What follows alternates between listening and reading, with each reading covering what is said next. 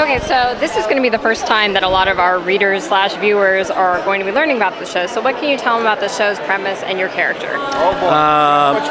The premise is we're doing a crime drama. It's about Detective Robert Ironside. He's a detective that was shot and injured, and then he's confined to a wheelchair.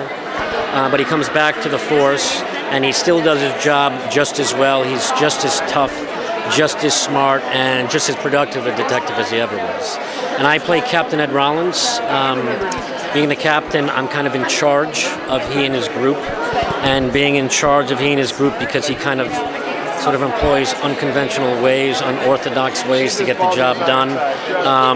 It's my job to sort of rein him in at times, to support him, but at the same time make sure he doesn't. At the end of the day, everyone wants to keep their jobs, and that's up to me. Is your character ever willing to kind of step out of the bounds of the strict law, per se? My character? No. We leave that all up to Ironside and his crew.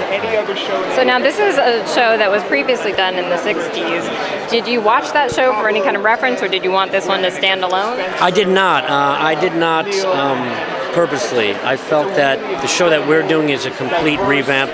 It's got a whole new energy, whole new feel, a whole new attitude, so I didn't think that would be helpful in any way.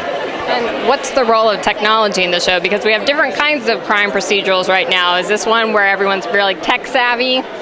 No, we're not doing it because we're trying to focus more on it being a crime drama as opposed to a procedural. Procedurals focus on the process of solving the crime, where our show focuses more on how the crime affects the victims, the perpetrators, and the detectives themselves. So what's it like on the set? Is everyone getting along really well? It's like cats and dogs, man. Everybody hates each other, a bunch of jerks. No, everybody's great. The great thing about this cast is everyone across the board has like wicked senses of humor.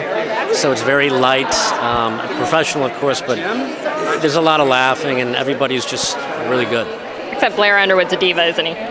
Blair Underwood is so not a diva. He's just such the nicest guy. I know everyone says it, but he really is. Excellent. Well, thank you and good luck with the show. Absolutely.